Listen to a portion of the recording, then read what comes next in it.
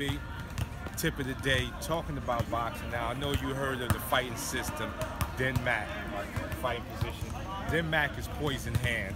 So what they talk about is using the pressure points to attack a person that maybe attack you. So if you throw a punch at me, we'll try to do some shit like this. Now we know this won't work in a real fight. You know what I'm saying? It looks good. But I want to say that you don't need that because boxing is the true pressure point fighting. So hold up your hand. So my right hand, the heart punch. Floating rib. The liver shot. The chin. The hook goes around the overhand.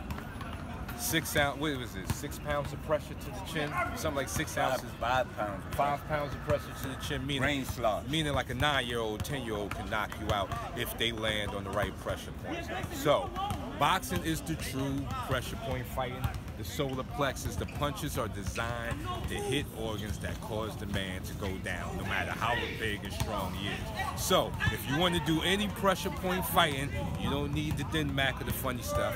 Just get yourself to a boxing class or find Mr. Burley. Evolution.